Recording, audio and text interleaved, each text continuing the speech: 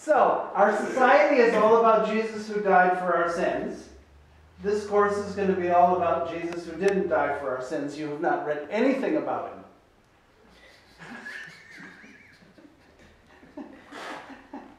You know how much we love Jesus who died for our sins? Just as much as we love it when anybody does. Like if we have a spouse and somebody screws them for us, and just we really appreciate people doing stuff for us like that.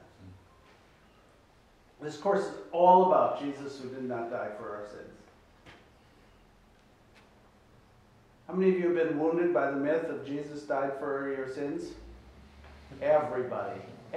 You can't live in this culture without getting that.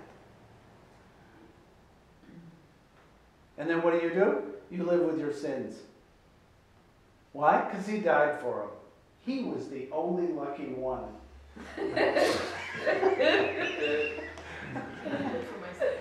He went, I'm f***ing the universe now!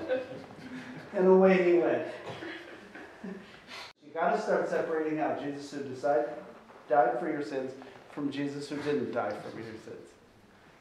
It's imperative that you separate those two out. Notice that you have not generally separated those two out.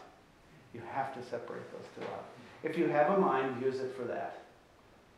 Nothing else. Nothing else. Is this Jesus died for my sins or Jesus didn't? We're going to make bracelets. They're going to say, what wouldn't Jesus Christ do?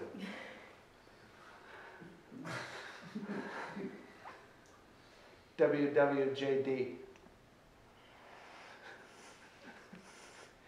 Yeah, it's the same initials, but it's a very different meaning. Think of all the sins you have not committed.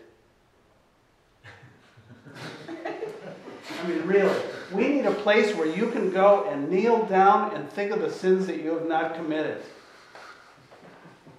We do. Badly.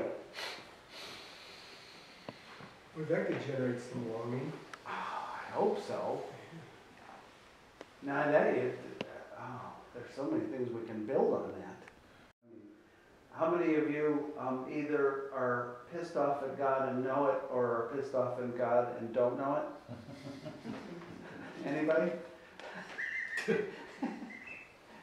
Yeah, find a way out of that one. Hey, by the way, I already died for your sins. So, you know what that means to me? Commit them.